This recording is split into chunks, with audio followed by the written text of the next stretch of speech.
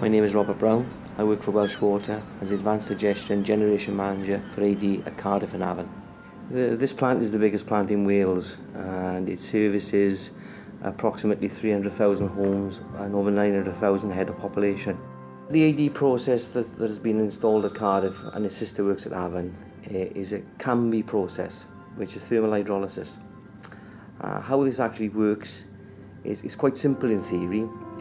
It's basically a large pressure cooker. As part of the process, it produces biomethane. That biomethane then is used in CHP engines, combined heat and power engines, to produce electricity for the site. We can produce probably between 40 and 50% of the site's requirements. We utilise the byproducts or the waste heat from the CHP engines to help sustain the temperatures in the boilers, and use the low-grade heat from the cooling system and to reheat final effluent, which is introduced into the process at the beginning. Final product then from the digesters then goes through a belt press, which is turned back into a cake foam.